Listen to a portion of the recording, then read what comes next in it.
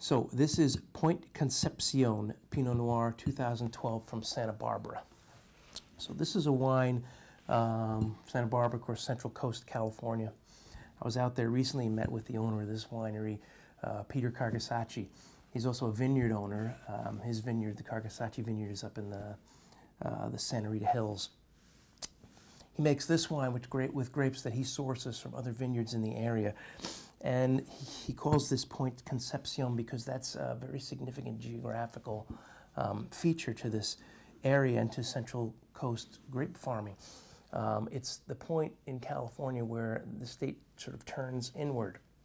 And so what you have is the frigid Arctic waters that come down the coast, and then the warm waters that come up from the south sort of meet there. And you have a big sort of swirling effect, and you have these ocean breezes that blow in. And ultimately what happens is this beautiful Santa Barbara coast, which is sun-drenched and would naturally be very, very hot, suddenly gets this incredible cooling effect from all these ocean breezes. And so Pinot Noir just does beautifully there because it needs that cooling to balance the ripening.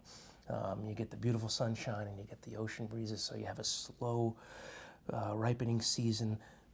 The grapes develop complex flavors, they maintain their good acidity. And so that's the reason that these Santa Barbara Pinots are so good. And this one is very typical. They age it in French oak, entirely in French oak barrels, just to give it that extra added complexity. And yeah, it's got nice color. They do whole berry fermentation, all temperature controlled. And it has beautiful sort of strawberry, black cherry nose. You get some of that sort of vanilla spice. You know, maybe even like sassafras. The oak aging. Berries and spice. Let's taste it.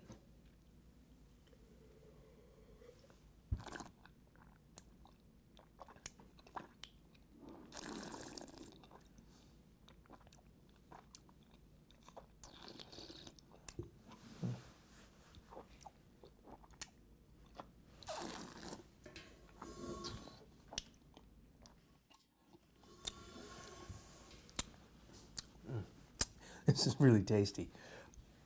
Black cherries lingering on my palate, and I get this really nice spicy notes, this brown spices. It has kind of a richness to it. You know, the 2012 vintage was a really, really successful vintage, so you did get a lot of sunshine and a lot of ripeness, and some of that comes through. It's kind of rich, broader on the palate than it might ordinarily be, but there's that really nice acidity that lifts it, keeps it lively, and makes it great with food. You know, this is a really food-friendly Pinot with tremendous fruit. Happy drinking.